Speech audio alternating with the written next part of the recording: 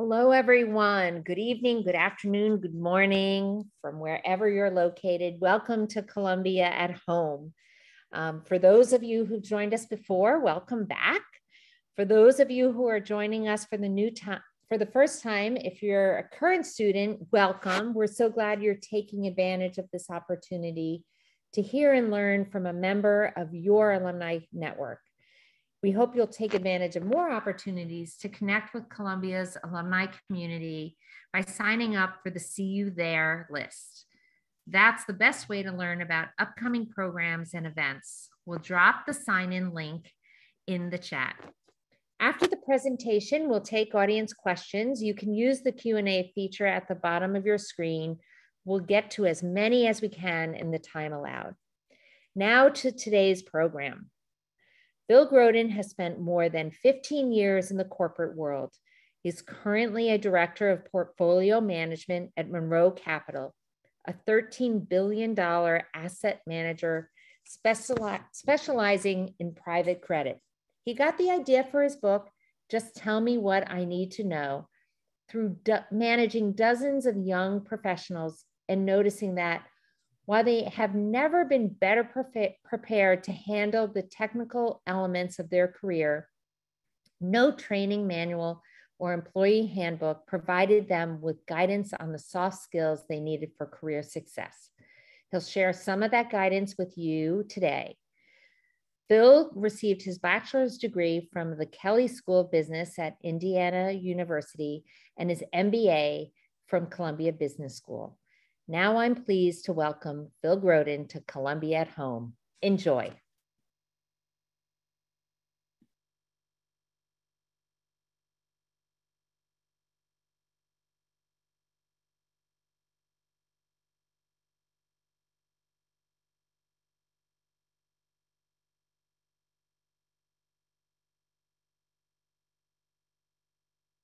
Thank you so much, Donna. I'm really excited to be here today, and thanks to all of you for joining me this evening. As Donna mentioned, my name is Phil Grodin. I'm a 2013 Columbia Business School alum, and I'm the author of the book, Just Tell Me What I Need to Know, which teaches young professionals the keys to early career success. As a reminder, if you have any questions during the presentation, please use the Zoom Q&A function at the bottom. To begin, I'd like to first talk about why I'm here today. New and young professionals have never been better prepared to enter the workforce from a technical perspective. That's a testament to schools offering more relevant coursework and companies providing more robust training programs. When it comes to the soft or people skills, however, it's a different story. As a manager, I see young professionals make the same mistakes over and over again. It often takes years for them to figure out what managers actually want them to see. Why is that? It's not because these skills are complicated or require a graduate degree. It's because they haven't been taught until now. This evening, I'm going to teach you how to become a trusted team member and to get your manager to invest in your career by meeting your mentor and your champion. A mentor who will push you to constantly improve and help build out your skill sets. A champion who will fight to get you the best opportunities and eventually those coveted promotions. There's nothing theoretical in here. We'll only cover the practical concepts that will directly impact your career trajectory. With that, let's start by quickly walking through the differences between technical and people skills. There are really two types of the necessary career skills. The first, as I said, is technical. These are things like finance, technology, marketing, or accounting. You probably spent 4 years in school learning these skills, and that's been supplemented with on-the-job training. So we don't need to cover those today. What we are going to focus on are the people skills, like communication, relationship building, problem solving, and critical thinking. These are vital to building a successful long-term career, but have historically been learned on the job through painful trial and error. Let's talk about the three areas that managers want to see from you most. It doesn't matter what industry or job function you're in. The first is competence, which is more than just getting things right. Yes, it starts with minimizing mistakes, but competence is more than that.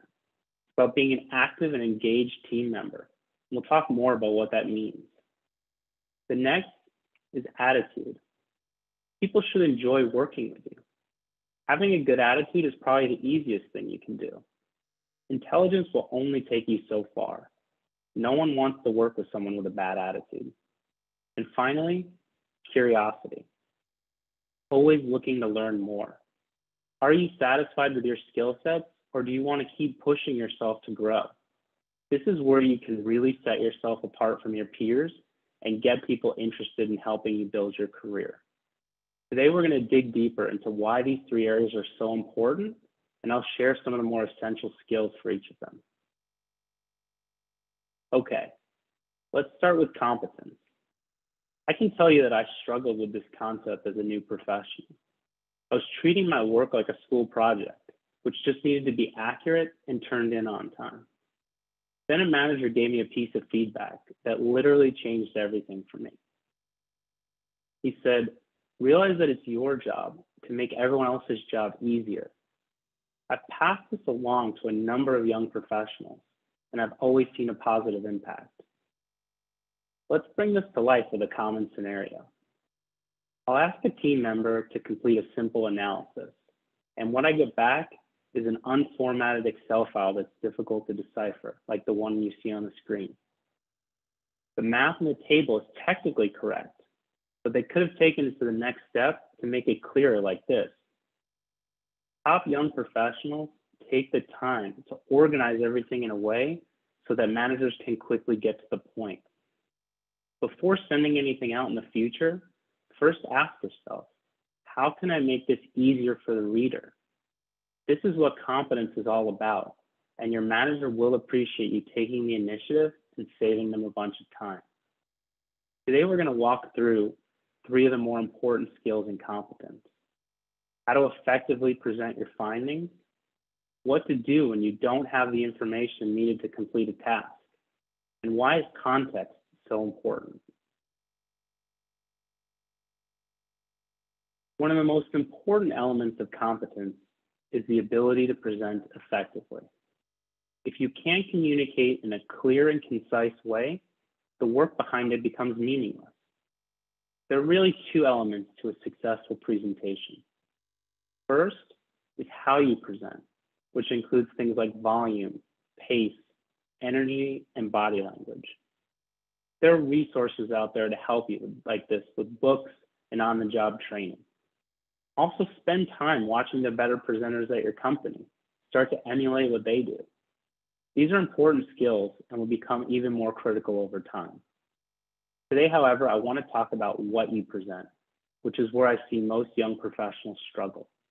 I'm going to show you how to take an average presentation and turn it into a great one. Let's start with an example. You've been tasked with researching a potential cost-saving initiative for your company. You've done the research and you're in the meeting to present the options.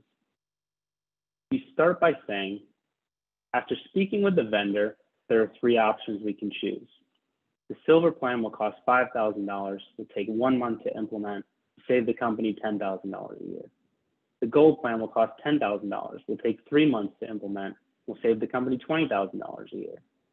The platinum plan, I'm sure I've lost all of you by now. And if you were giving this presentation, you would have lost the audience as well. It's not uncommon for people early in their career to come into a presentation and simply rattle off a bunch of facts.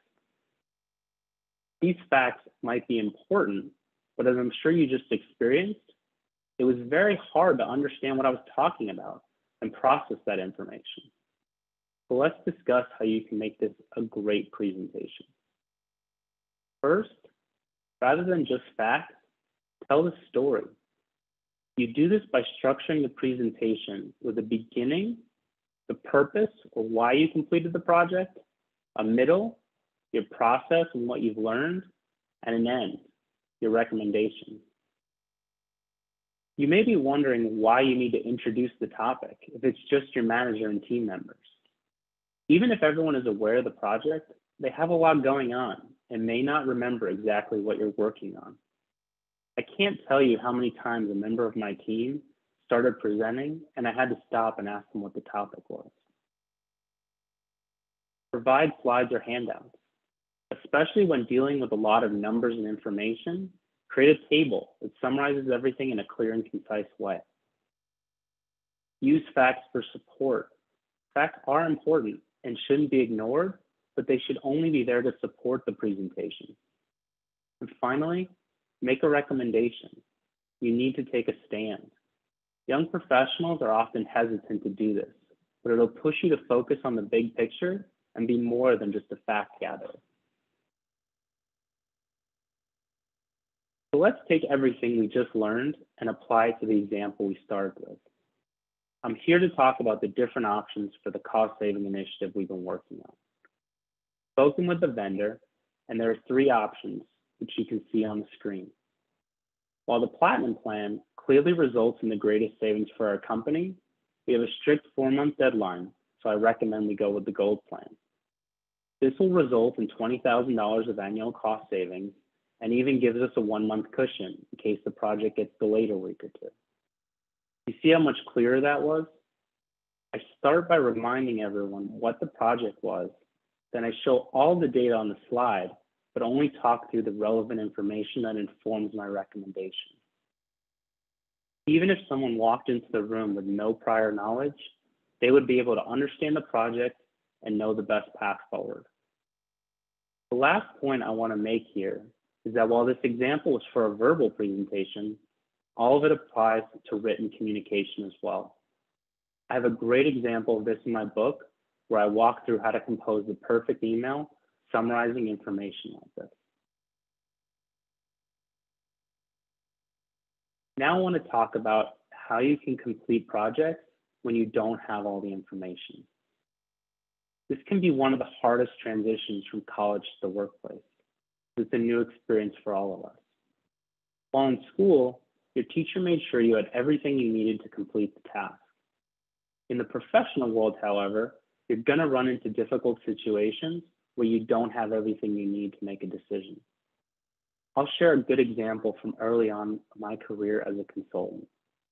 We just signed up a new client, and our team needed to value the damages associated with a fire at their warehouse. They sent over a package of their financial information, and it was my job to calculate those damages. While putting together the analysis, I noticed that they hadn't provided a number of critical pieces of information, like what they expected next year's sales to be. I went to my manager to let her know about the missing data and talk about next steps. She told me that we couldn't ask for any additional information and had to complete the project as is. I went back to my desk feeling dejected and lost. So what do you do here? First, assess what you need. It's common in situations like this for young professionals to get a little frazzled. If you don't know exactly what's missing, it'll be impossible to come up with a solution. So start by making a list. Then look for precedent. Issues like this pop up all the time, and there's a good chance a coworker might have some advice, so ask around. Then make assumptions, but document how you came up with them. There have been countless times in my career where I've asked a team member how they came up with their assumptions, but they can't remember. Finally, walk through those assumptions with your manager and see if they have any comments or ideas. Going back to my example, I created a list of the missing information, asked my teammates for advice, made assumptions and documented them, and then spoke with my manager. She was happy to go through it with me and made some minor adjustments. The project was completed on time and resulted in a favorable outcome for our client. Like I said earlier, getting comfortable with the unknown isn't easy in the beginning. It's important to have a process in place so you can take the project as far as possible. There's a big difference between coming to your manager with a bunch of problems and offering a potential solution.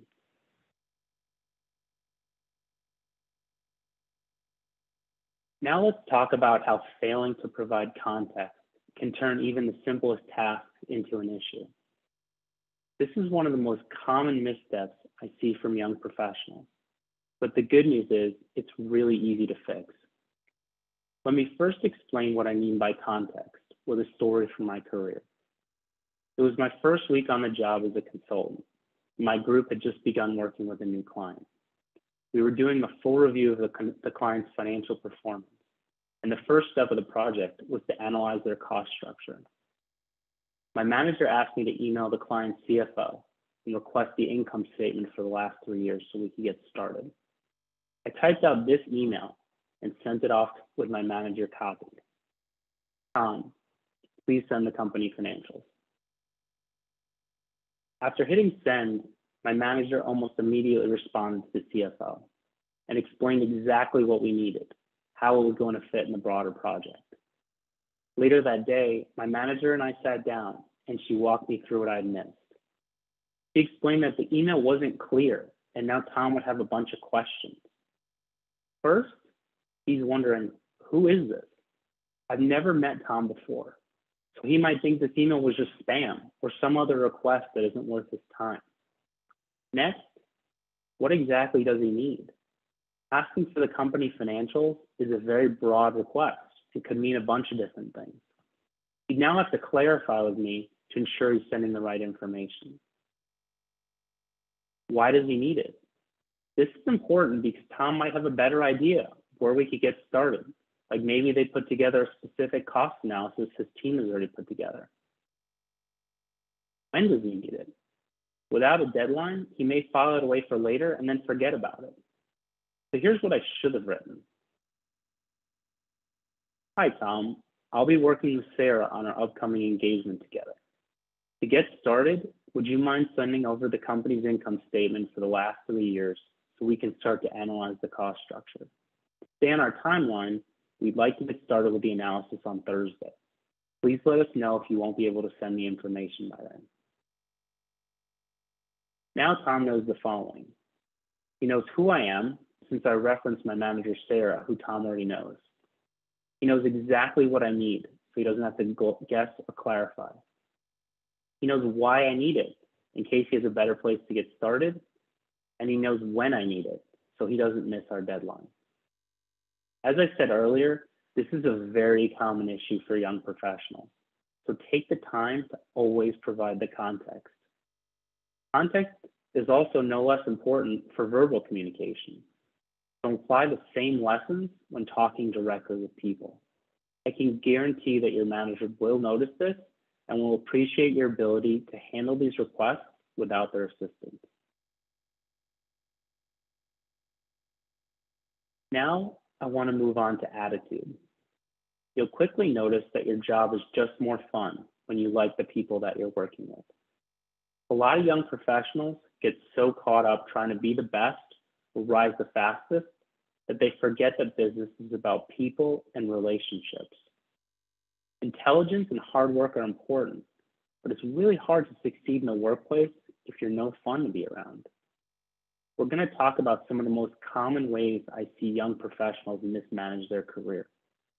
We'll start with the most basic aspect of the attitude, which is showing some personality. Then we'll talk about keeping your composure in stressful situations, what to do when things don't go well, how to deal with difficult people, and finally, why you shouldn't treat your career like a race. Attitude starts with personality. Unfortunately, one of the most common complaints I hear about young professionals is how robotic they can be. They rarely show emotion, and it's impossible to even know if they like what they're doing. But I can certainly relate. When I was a young professional, I was often the only junior person in the room. I felt very insecure around all these accomplished executives, and I was only concerned with not looking immature. Anytime the team was joking around, I'd be polite, but stoic. In my book, I actually share a story where I got this exact feedback. And after putting it into place, I received a career-changing opportunity. Acting like a robot will prevent that from happening. Your company hired you because they believe you'd be a good cultural fit, so it's okay to be yourself. Of course you need to be professional, but recognize that relationship building starts with showing people who you are. Get excited when good things happen. Show enthusiasm for your work. Later, we'll talk more about the power of building your network, but you can't do it when people have no idea who you are.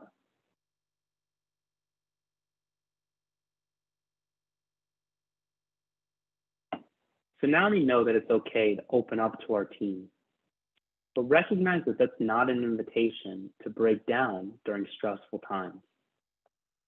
One of the tenets of having a good attitude is always keeping your composure. Look, I remember how hard it is to be a young professional. While you're learning how to do everything for the first time, you're also expected to churn out work product after work product. You have multiple projects at the same time, maybe even multiple managers. Sometimes things can get especially crazy with a tight deadline where you're expected to step up in an uncomfortable position. The key, though, is to always keep your composure. You want your manager to be confident that they can trust you, especially in difficult situations. I'll share an example from my career how I handled a particularly stressful time. When I was a junior investment banker, I was busy closing a merger between two multi-billion-dollar healthcare companies. It was a Thursday night, and we were planning to announce the merger the following morning. The rest of the team had gone home for the evening, and I was in the office alone, finishing up some final prep work for the announcement. Suddenly, my phone rang, and it was the managing director from the investment bank that represented the other company. Apparently, there was a mistake in the calculation that determined how many shares each company would get in the newly formed entity. He walked me through the mistake, and he asked me to sign off on the change. This would literally move tens of millions of dollars from our client to theirs. For some context, I had exactly 9 months of investment banking experience. And because the project was on such a short timeline, I was working on a completely different work stream and had never even seen this calculation before. Needless to say, it was complicated, and I had no idea if he was right. I told him I'd have to call him back after checking with my team. Unfortunately, my manager who built the calculation wasn't answering his phone or email, so I was on my own. I looked around the office, and there was no one there to ask for help or guidance. I got up from my desk, and I took a lap around the office and grabbed some water to clear my head. Then I sat down, took a deep breath, and slowly taught myself how the calculation worked. When I finally felt confident that I understood it, I called the lead banker on my team at his home. I calmly and slowly walked him through the issue and explained why I agreed with the other banker's assessment. He gave me the green light to accept the change. I called up the other banker, and we successfully announced the merger the next morning. Whether you're feeling stressed, overwhelmed, or just can't figure something out, always keep your composure. Managers need to know that they can count on you, especially in difficult situations, and getting out of sorts can shake their confidence in you. Here are my tips that have helped me get through these difficult times. First, step away. Your mind is probably racing in 1,000 different directions. You'll be no good to anyone in this state. If you have the time, take the night off and meet up with a friend, or walk over to a colleague's desk and have a 15-minute conversation. In my example, I only had time to walk around the office, but it helped me get started. Next, get organized. You might be feeling overwhelmed because there's so many different things going on. Make a list so you can see exactly what needs to get done. Then, prioritize. If you're truly overloaded and can't do everything, go to your manager and show them what you can and can't do under their deadline. Maybe they can push something back or reassign something to another team member. Finally, realize that everyone goes through times like these and they will pass. After living through difficult situations like my banking story, you'll start to build your confidence and feel like nothing can faze you.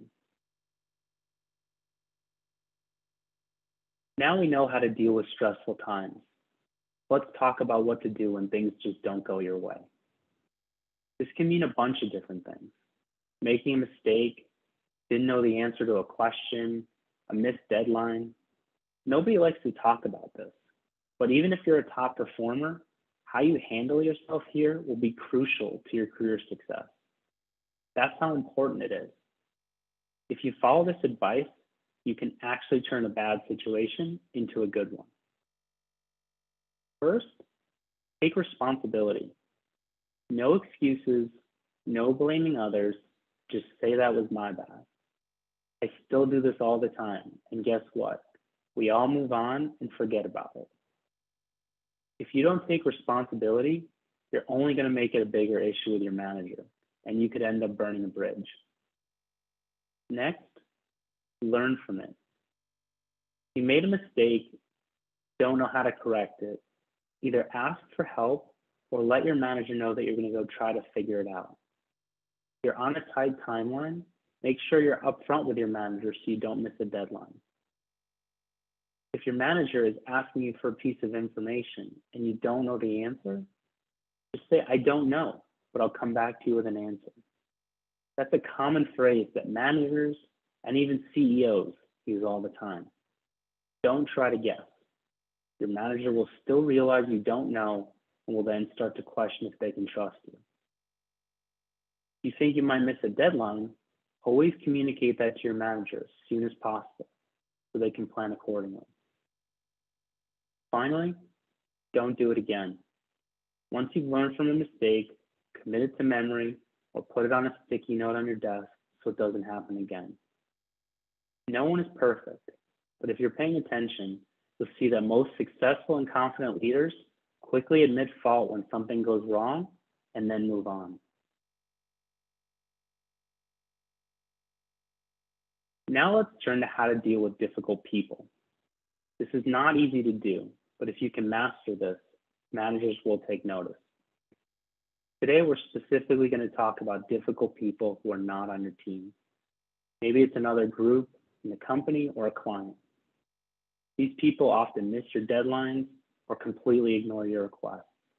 Just generally make your life harder. So let's start with a cartoon to illustrate what most people do. They stay away, or they continue to send emails with the same request. Fortunately, this is just not the answer. Difficult people don't just go away. So what should you do? You need to start building relationships with these people. I'd like to share a story from my career that best illustrates this concept. I was working at a client site for a distressed company during the Great Recession. As you can imagine, morale was at an all-time low, and it made our job that much harder. There was one employee in particular, Frederick, who worked in the accounting department and was responsible for sending us the financials each month. He was always late delivering them, and that made it difficult for us to complete our work on time. He would repeatedly ignore our follow-up emails, so I thought it was best to talk to him one-on-one, see if there's anything I can do. I went over to his cube, but heard him talking with someone else. It seemed that they were discussing the popular TV show at the time, Lost. It was apparent by his enthusiasm that Frederick was really into the show. I waited patiently out of view until his conversation ended, and then I walked up to him. His smile and positive energy immediately disappeared when he saw me. I was going to jump in about the financials, but I figured I would try a different approach. I was also a fan of the show and figured it would be good to build some rapport. It was currently the final season, and everyone was trying to guess how it would end. So I mentioned that I overheard him talking about the show and asked if he had any theories. His energy immediately sprang back, and he spent the next 15 minutes walking me through his theory. We ended up talking for an hour about Lost, other TV shows, and God knows what else. At the end, I was tempted to casually mention the financials, but I didn't want to kill the moment. We ended up talking after each episode ended and became friendly. And like magic, the financials just started arriving on time. A few months later, Frederick actually confided in me that he was scared to lose his job because there had been layoffs in the past and so many people were looking for work. When we arrived, people were angry because it added to their already unmanageable workload and they were nervous that we could recommend more layoffs. In the end, our team actually helped the client navigate through the crisis and no more layoffs were required. Me and Frederick keep in touch to this day, and he's still at that company. So let's talk about what I did there, and I'll also provide some more helpful tips to deal with difficult people. Rather than continuing to press Frederick for what I wanted, I spent some time focused on him. This can be a great way to diffuse difficult people. In these situations, I start by finding out what they're interested in, and I give them a platform to talk. Maybe it's a favorite team, TV show, travel, restaurants, whatever. Another common tactic that I use is I figure out if I can help with the request in some way. When asking someone for data, create a template so they just have to fill in the numbers. Deadlines can also be an issue. Work with the person to come up with a reasonable timeline that works for both of you. The important thing is to stop thinking about yourself and start recognizing that they're people too and have the same needs that everyone does. They want to be heard and they want to be respected. Not every situation will turn out like me and Frederick, but if you stay positive, make the conversation about what they need, you'll be surprised how many difficult relationships will turn into positive ones. As I mentioned earlier, this is a skill that's difficult for most people, not just those early in their careers. If your manager sees you disarming difficult people in the office, they will instantly start to think about you as a potential future leader.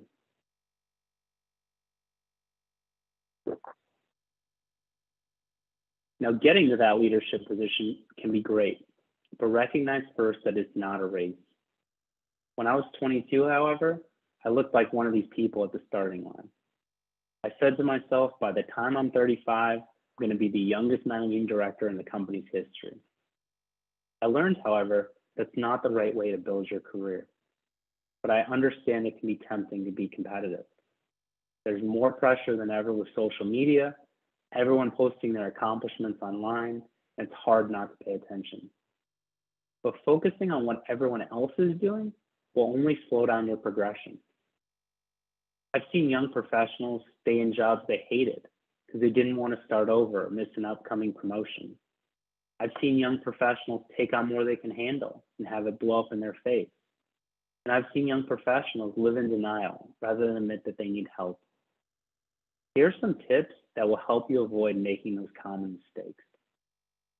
First, see your peers as resources rather than competition.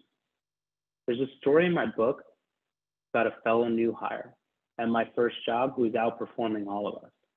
Rather than make up excuses or get frustrated, he became a resource who helped me grow.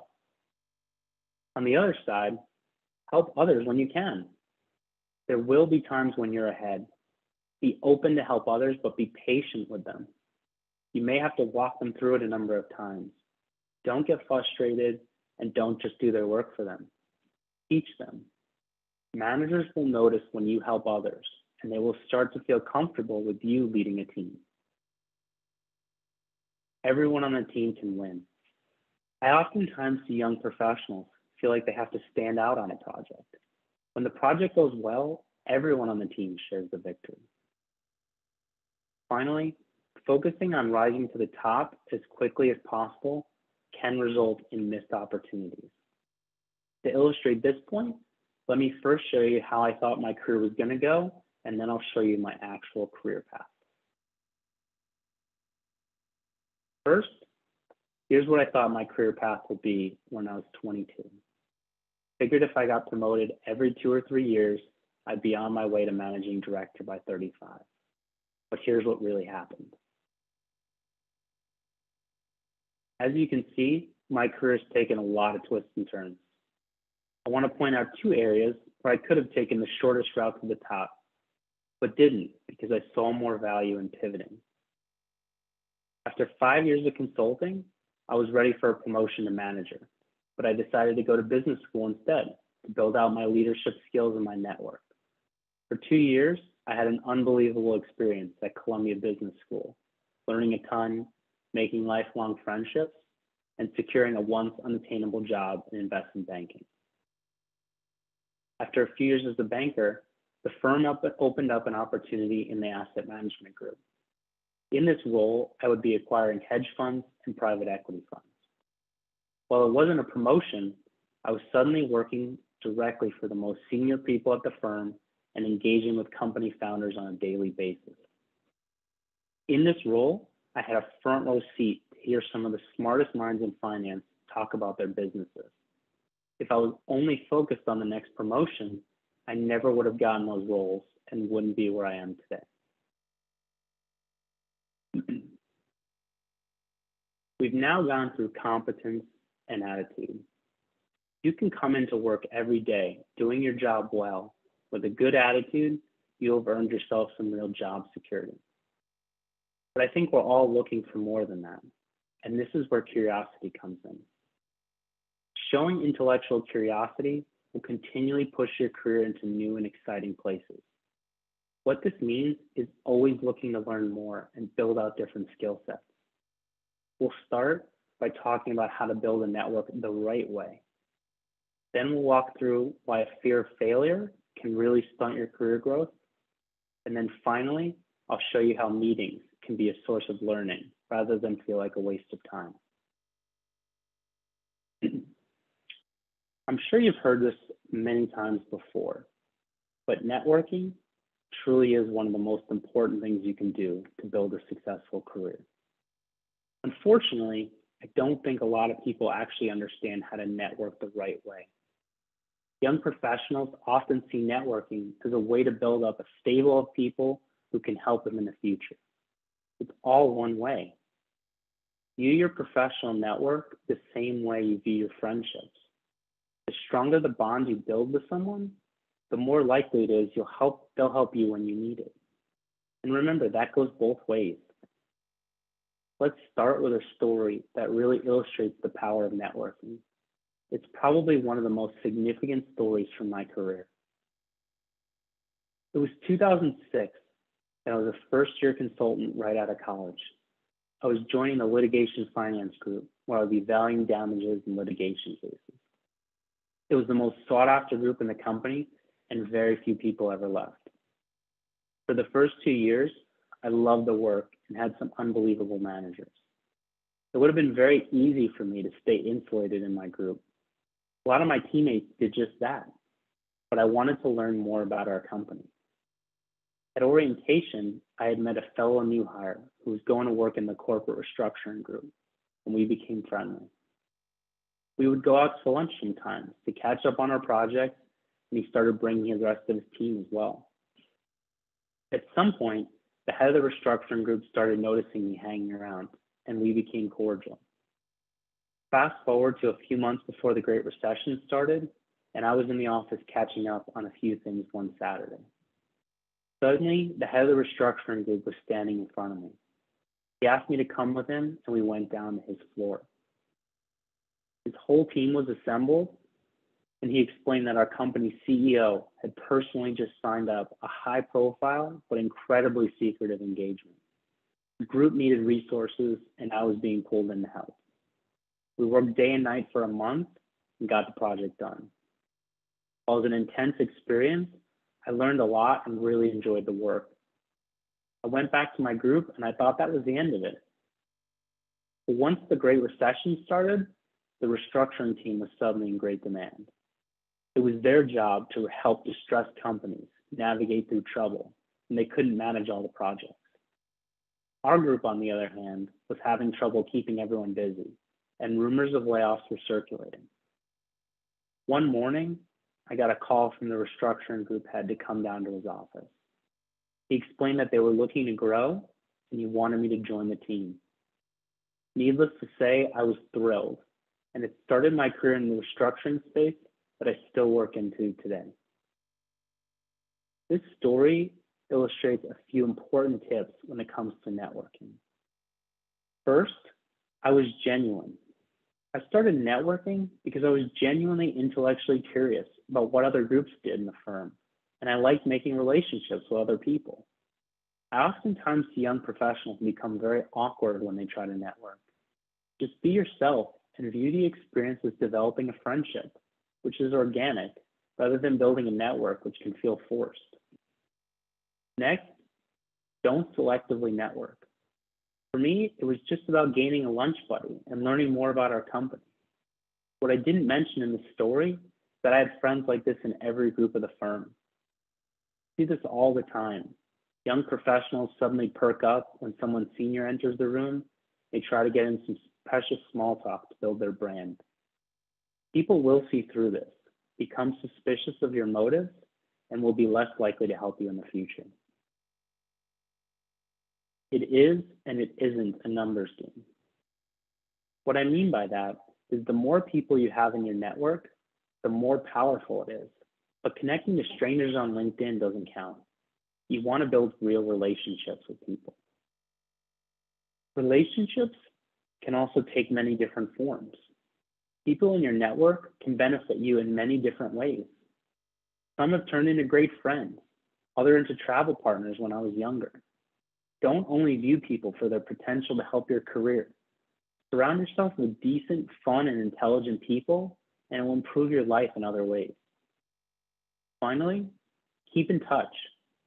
It can be easy to do this when you work together, but what happens when one of you finds another job? I carve out some time every month to reconnect with people over lunch. I'll shoot them a text if I see something I thought they'd find interesting or funny. The longer you go without talking to someone, the weaker that bond becomes. With networking, the best advice I can give you is just don't overthink it. Go out there and make genuine connections with people, and over time you'll see benefits in unexpected ways. You try to plan out who you want in your network for specific reasons, it just won't work. Now I want to talk about the common reason young professionals shy away from their intellectual curiosity. It's a fear of failure. First, let's explore why that is. See young professionals treating their career like a test. They receive a task, complete it exactly how they were instructed to do it, and then patiently wait for the next one. Following this strategy will quickly get you pigeonholed into your current role. People will see you as nothing more than a taskmaster, and your career progression will grind to a halt. If you listen to successful leaders, they will all talk about prior failures. The reason for the failures is they were always pushing themselves to learn more. Here are some tips to help strip away that fear and go for it. First, step outside your comfort zone. I have a good example of this in my book with a young professional I was working with. Every month, we'd prepare a presentation for senior management. He'd put together the financial data, and I'd write the commentary. One month, he came to me and asked if he could try to write the commentary himself. Managers love to see this initiative and will understand it won't be perfect the first time. I certainly did. You can only learn so much by watching others. Eventually, you need to learn by doing. Next, manage expectations. If it's your first time trying something, ask your manager if you can take a shot at it and then walk through it with them. Make it clear that you want to learn how it can be improved rather than just sending it to them to be graded. Also, don't get frustrated. There will be times when you try something and it doesn't go well. If you show the right attitude and seek to learn and improve, your manager will see this as a positive experience, even though it wasn't a great result. Finally, these experiences will accelerate your career in two different but equally important ways. One, this will broaden your skill set and make you a more valuable team member. Two, your manager will take note and start to invest in your career. They will give you bigger and better projects, start to actively coach you more because they know you're passionate about building your brand. Now let's talk about how to extract maximum value from your meetings. It doesn't matter if it's with a big client or a weekly staff meeting. There's always something you can be learning. But in order to learn, there's one thing you have to do first, and that's listen. You can't listen if you're texting or on social media. You also can't learn if you're working. I oftentimes see young professionals with their heads buried in their laptop working on other things during meetings. Some even think that their managers are probably happy to see this because it shows how laser focused they are. But like I said earlier, career success is not just about executing. It's about growing, and a big way to do that is to learn from others. So let's now talk about how listening can positively impact your career. With some meetings, it'll be obvious how they can be valuable learning experiences. Maybe your manager is presenting to a client or your company's management team. Here you'll learn what the audience is looking for, which will make you more effective at creating deliverables. What about meetings that don't directly impact your day-to-day? There's still a lot of things that can be learned. Like we talked about earlier, effective communication is one of the most important tools for your career. I would also listen to presenters and critique their performance. What worked or didn't and why? Becoming a great presenter takes years, and being able to watch others provides you with a great resource to help you improve. Listening carefully in these types of meetings can also give you a better perspective. This is a rare opportunity to learn more about what other people are doing, get a better sense of what's going on in your firm. Finally, by paying attention, you will send an important message to your manager that you care. Managers will take notice when you're following along and your peers all have their heads down typing away. Before we wrap up, I want to leave you with two questions that every manager will subconsciously ask themselves about you. First, can I trust you to get the job done? You can show yourself to be a competent team member, your manager will begin to trust you. I talk a lot about the power of trust in my book. What does that mean for you? It means more freedom and responsibility. It's the best way to start your career. But like we talked about, there's more to the equation than just competence. I see so many young professionals stop here. They become trusted executors, but wonder why their careers have stalled, even though their work product is top-notch. Because they ignore the second question that managers will ask themselves about you. Is it worth my time to invest in your career? If you have the right attitude and show a healthy dose of curiosity, your manager will repay you by becoming your mentor and your champion. A mentor who will push you to constantly improve and help you build out your skill sets, and a champion that will fight to get you the best opportunities and eventually those coveted promotions. Get people excited about your career with your attitude and curiosity, and you'll be amazed what it can do for you. Before we move to the Q&A, I want to talk very briefly about my book, Just Tell Me What I Need to Know. If you found this presentation helpful, I highly recommend that you check it out. Filled with more practical advice and great stories from my career as a young professional manager. On this slide, I provided the QR code and URL for my website. There you can learn about the book, find the Amazon page, and email me your career questions if they weren't answered here today. With that, I'd now like to open it up to your questions.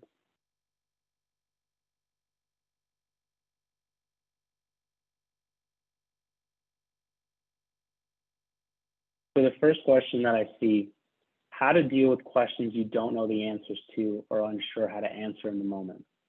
That's a great question, and I think I mentioned this earlier, but it's extremely important there to be open and honest and to say, that's a great question and I don't know, but I'm going to go look it up. It's very common and people understand when young professionals don't know everything. A big part of being new is figuring out how to properly prepare for meetings and to learn what's important. I can remember when I first started, there's so much information and you don't know what's important and what's not. So it can be really hard to be prepared for every question that comes up. So first, like I said, is be honest, say you don't know, and tell them you'll get them the answer. But then learn from that. Start to figure out what's important and how you can better prepare for those meetings. So you're not trying to memorize everything. You're getting smarter about what types of questions your manager will ask. Over time, you'll start to notice that as you're preparing for meetings, in your head, you're going to hear your manager asking questions before they even happen, is over time you'll start to learn.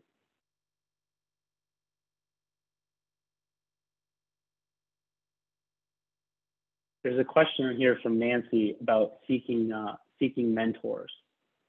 So a lot of companies have formal programs which match you up, with a coach or a mentor, but I think you're probably alluding to more of the organic relationship. I would say, especially in the beginning, this is not something that you want to say in a formalized setting. You want to really show the three elements that I talked about today. If you show competence, attitude, and curiosity, if you're constantly asking good questions and wanting to learn more, they're going to start to take an interest in your career and they're going to informally become your mentor. One of the things that I actually didn't talk about today is very common when you're a young professional to work on a specific element of the project and not have the full context of everything that's going on. It's perfectly acceptable, and I highly recommend when the time is right to ask the manager, I'd love to sit down and try to understand how my work fits in with the broader project. I have a really good story about this in my book as well. But doing things like that and showing managers that you actually really care about your job and you really want to learn more, that's what gets them excited in you. And that's when they start to work for you. I wouldn't recommend doing anything sort of formal or asking for things like this. But if you follow these steps, you'll quickly see that people will actually want to help you.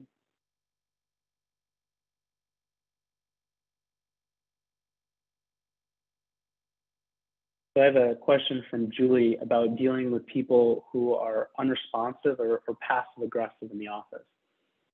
Working in finance, I have dealt with a lot of people like this, and it can be incredibly frustrating and difficult. And what I've noticed a lot of young people do is they'll send out emails, and then they'll send out another email and another email, and they'll just keep following up. And similarly, like I talked about earlier, you really want to try to understand it from their perspective and be as helpful as possible.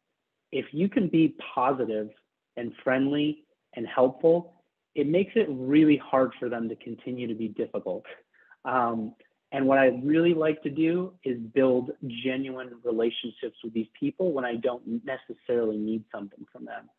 It makes it really hard for them to ignore you when you suddenly become friends. So like I mentioned earlier, I see a lot of times where there'll be a request, but it's really open-ended. If there's a way for you to make it simpler, do that for them. If you can send it to them earlier so they have more time to do it, that's great. But what you don't want to do is send a bunch of false deadlines and a bunch of emails where it's all about you. Try to think about it from their perspective, because most likely they're focused on their day job and you need something that's probably not part of their day-to-day. So you're making their lives a little bit harder. Of course, they're not dealing with it well, but try to be as friendly and as helpful as possible, and you'll be surprised how much easier things will get. I will say, in the extremely rare cases where you're just not having the positive impact, I'm not recommending you necessarily, go tell on them to your manager. But if you're truly worried about missing deadlines or about things going wrong, it's extremely important for you to talk to your manager, even having potential solutions, asking them if they have any advice, because you can't use that as an excuse for you missing your deadlines because other people aren't sending you information.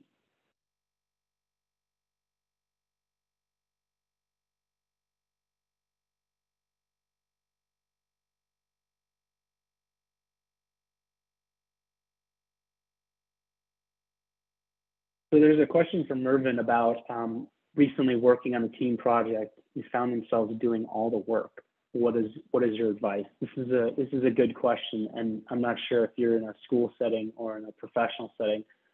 Thankfully, I've found personally that this is less likely to happen in a professional setting than a school setting, but it certainly does happen. I would recommend, especially if you're a type A person, which is great, and you like to take charge, you probably are being extremely constructive, and that might be needed for the group. But there are people out there who tend to be extremely passive. And if they see someone doing all the work, they might just say, great, I can kind of free ride off of this, no problem. If that's the case and you're really taking charge, spend the time to get them engaged, ask them questions about what they're interested or how they want to help the project. It's very hard for them to answer that question in a negative if you ask them what they would like to contribute.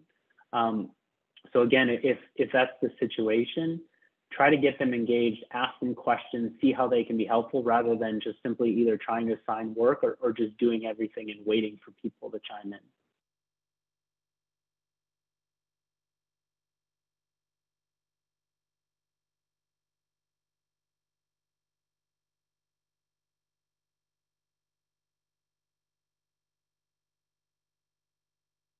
I think this is probably time for one last question, and this is from an anonymous. How do you talk about mistakes if it wasn't your error? It's a good question, and it's a tough situation. You know, it's probably a little bit situation specific, but you'll see that if you try to blame everybody for your problems, it doesn't come across well, and you're typically going to burn bridges, especially if it's a small issue. It's probably best just to accept it and move on. That being said, if this is something recurring, so someone's repeatedly making mistakes and making you look bad, don't call them out in the moment. Don't call them out to their face, but probably sit down with your manager when you've kind of cooled down in a private setting and talk them through the situation and ask their advice rather than just saying, look, this person's making a mistake and it's not my fault. Say, hey, I'm running into this situation. Can you help me deal with this problem? That's coming at it from a much more constructive manner rather than, like I said, focusing on the individual mistake and who made that mistake. Nick, I want to be sensitive to time. How are we doing? One more question.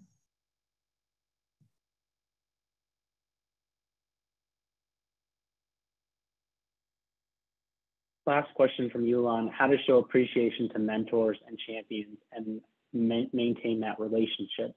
That's a great question. Be honest with them. Tell them how much you appreciate that. You know, if they're giving you an opportunity, I think the first thing you do is show your excitement and deliver. Obviously, you know, the performance and the output, they will certainly appreciate that. But then afterwards, it's totally acceptable. You know, after you maybe you presented something big and no one at your level has ever presented that level, to sit down and say, hey, I just want to let you know how much I really appreciate that opportunity. I really learned a ton and it was a great experience, and I'd love to keep doing things like that. And I just want you to know how much I really appreciate you looking out for me. So like you've probably seen, being open and direct with people is typically the best way to go about it. There's not like a secret sauce or a magic formula, but you know, especially with managers in good situations like that, just be honest with them and let them know how much you appreciate it.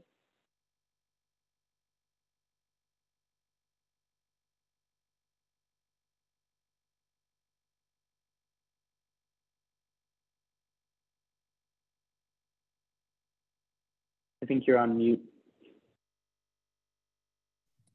Sorry about that. Thank you, Phil, so much for joining us this evening. I certainly took a lot from your remarks, and I'm sure everyone else did as well. Thank you as well to all of our attendees. Definitely be sure to check out Phil's book, and we look forward to seeing you again soon. Have a great night.